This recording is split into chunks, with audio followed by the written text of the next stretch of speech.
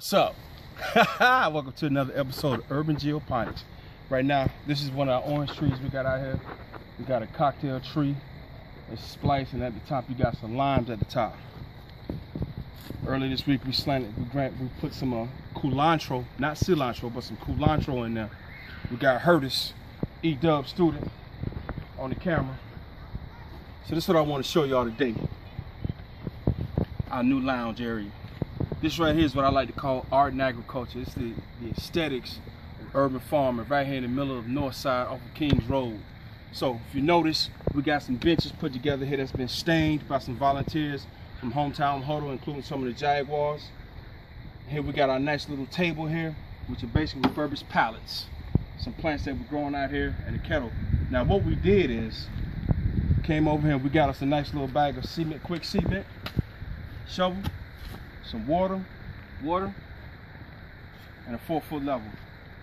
And once we dug the little holes in deep enough, covered them up, they hard, make sure it was level, and then we got what we have right here, this nice little seating right here, right up under the pecan tree. Check this out. These oranges are good too. So we got our winter crops, our fall crops. Right now we just put down some mulch for the walkway. Hard working little boys and volunteers.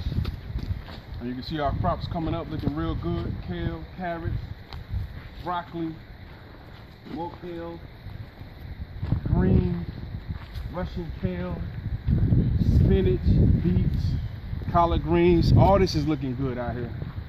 And we got more benches that's going to get ready to come down. And then we took some more refurbished pallets and created like a long seating area where we do what we're going to start doing for the public. We're going to start doing our cooking demonstrations. You can come out here and teach a class.